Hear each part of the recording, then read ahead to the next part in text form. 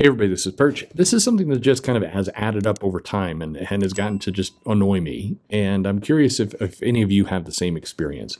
And on one hand, I'm sympathetic because I understand a lot of the basis behind this stuff. I understand why, I understand kind of the basis.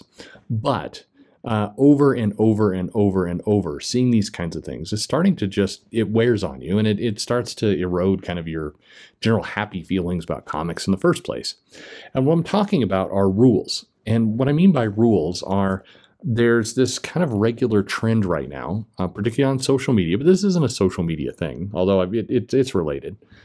And it's you have to do this. And in many cases, and Donnie Cates was most recently doing this, you have to, you as a fan need to do it this way. You need to interact with us, the creators, this way. You need to, don't quote tweet this, don't add in this person, don't do that. It's aggravating, and there's whole threads going on. Jennifer Hutchinson writes, I've noticed sometimes when folks ask questions during my Q&As that they insult a show or TV writing in general and weird ways. And don't do that. So we'll get to that in a second. Stuff like how you write is an effective series finale is sufficient. You do not need to add unlike show which sucked. So basically this is saying that, when people are commenting or reviewing or talking to creators, that they don't say, hey, I really liked your show. It was much better than this other show. Or for Donnie Cates, I liked your Venom. It was much better than previous crappy versions of Venom. Now, on one hand, this is what I say. I'm sympathetic because, asshole behavior is asshole behavior. And I do think that if you're coming in, you're just like, there is a certain level of hey, I like you better than that other jerk over there. I get it. I totally get it. I get why, as a customer, we should just try and be a little nicer to each other. We should try not to, kind of harp on every negative thing. Totally agree. But at the same time, it gets old where every day or every couple days we get this, don't do that. You shouldn't do that. This is a no-no. Don't be this way. This kind of like a middle school teacher constantly doing this. Cates basically quote tweets, which, by the way, is another rule you're not supposed to quote tweet something as well. That's another thing people are not supposed to do. There's just this constant list of do this, not that. And at some point you just say, fuck you. And I just want to look, can I just read comics and enjoy them and talk about them? And my pledge as a customer is I'll try not to be a raving jerk. I'll try. And if I slip up every now and then, I'll apologize.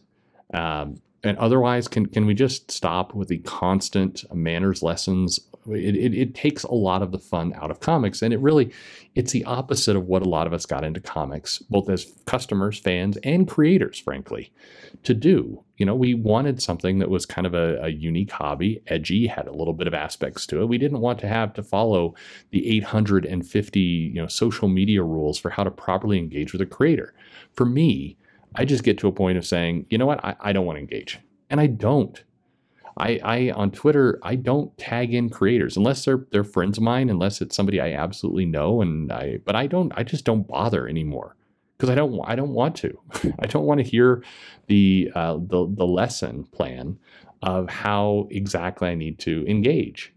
I said, Kate's response to this with a little kind of multiple piece,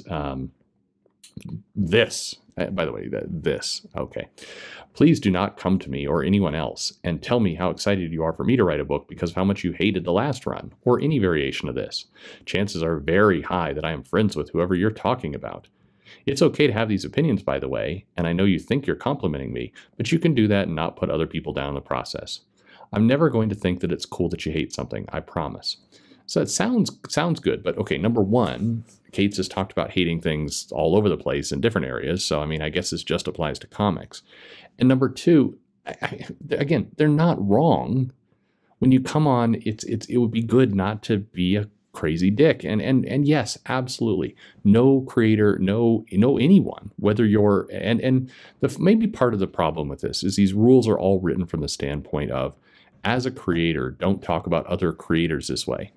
And maybe the better way to say it is, as a human being, don't talk about other humans this way. Because is any of this different for customers? is when I see, it's almost laughable. I sit back and I watch customers tell creators how they should behave, and I see creators tell customers how they should behave. And maybe everybody should just shut the F up and just try and enjoy the comics a little bit. Maybe. I mean, I do think it's kind of rich that we get regular commentary on how customers should interact with creators on social media. And we get videos and comments from customers telling creators how they should interact on social media. And both groups seem to, deny what their side of it, that they're being the same way. I just like all this is just too much work. Like, sir, ma'am, I this is a Wendy's and I'm just trying to get a burger. That's kind of like, Donnie, I just want to read Thor 16 and I hope it's good. Okay, that's it. Hey, Al Ewing, I'm looking forward to issue 50 of the Immortal Hulk. I hope you stick the landing. That would be nice. To me, having to navigate the exact appropriate way to say this but not that, and do it in this way but not that way, so nobody, it's too much. It's too much. I'm out. And I think right now, as we talk about comics and fandom and customers and all these other things, there are too many people saying, I'm out. That seems to be a pretty common thing going on. And in a lot of cases, maybe if we're talking about the zeitgeist of social media and comics, because social media is in effect the water cooler, the place people come to talk about the comics, maybe that is one reason why you do see so many people enthusiastically supporting manga. Outside of whatever the content is, outside of whatever the price point and other things are, one thing about manga is that you can love or hate or do whatever you want. If you're in the US, the creator's not listening to you and not talking to you, and you're not talking to them. Nobody tags in. Like, I see tons and tons of comments about One Piece, a series I enjoy very much. At no point is Oda in there telling people about One Piece and what to say about the creator of My Hero Academia. Like that none of that's happening. Now, maybe that's happening in Japan. It's not, but let's pretend that it is.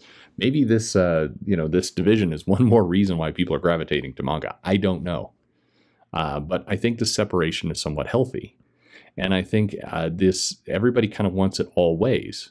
I see lots of creators talking and wanting to be very sarcastic on social media, wanting to do little dunks on, politicians they don't like or companies they don't like, or I was watching, who was a Heather Antos wanting to, going on a little mini rant about the cruise industry. You're welcome to do it, Heather. But when you're making little snide comments about this other business, you're setting a tone for how people are going to come and interact with you. I think this is just common sense. I'm not telling you how to behave. This is not me making up my own rules. I'm just saying it's cause and effect. If you set a certain tone on your wall, and then you come in and you tell people that they need to be polite and have, very strong etiquette in how they engage with you, what do you think's going to happen? And by the way, to be fair, if you are a customer and you enjoy taking the piss out of comic creators on a regular basis, and then one of those creators turns around and smacks you for it, you can't immediately go crying into the corner that how could this have happened? You set the dialogue tone. You did. Yes, it's absolutely true. Should humans, customers, creators, everyone, not be jerks? Absolutely. Absolutely. Again, most of these rules, by the way, both on the creator side and on the customer side, they're not wrong. It's good common sense more times than not. It's just, for me, I'm getting tired of seeing them repeated over and over and over and over, and nothing kills my interest in whatever is going on with Thor than to see Donny Cates do a long thread about, or not even a long thread, it was 2 tweets, but I mean, they do this over and over, and then they reply 800 times, and it's just the stuff fills up. I was looking at my wall, and what I'm increasingly seeing, my Twitter is either people I directly know, friends, people I talk to on the phone, or these Twitter accounts that like post weird photos and crazy outrage. Here's some views from space, stuff like that. I filled up a lot of my Twitter with that, and then just various people I've known over the last couple of years that have followed me for this channel. But I'm following less and less creators, and frankly, the big people on the the consumer rights movement, whatever that is. I'm falling less on both sides because it bores me. I would love to hear Donny Cates talk about the inspiration behind the Donald Blake copy of Thor. I'd like to see him talk about the beats of what he has going on there. I'd like to, hell, I'd even go with what music is he listening to while he's writing, or what kind of environment. Where does he write? Does he go outside and look at the sky? Does he write in a basement? I'd be interested in all that. Hearing people scold others, saying, don't come into my thread and say you don't like somebody else's work. I just, again, you're not wrong. He's not wrong. Let's try not to be a jerk to each other. Absolutely.